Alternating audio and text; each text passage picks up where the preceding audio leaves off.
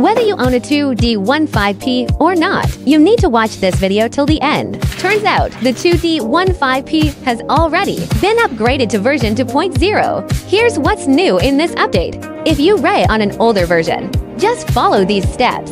Go to the official website and find the 2D15P firmware download.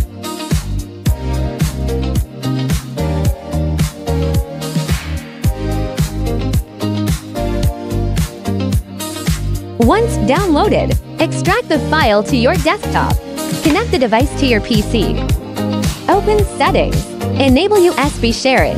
Then, after connecting, a USB drive will pop up. Place the firmware file inside the Upgrade Files folder.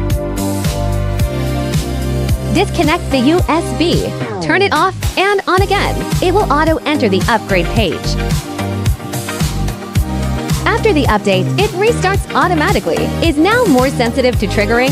Multimeter readings are more stable. Operation logic is more intuitive. More firmware updates are coming soon. Drop your suggestions in the comments.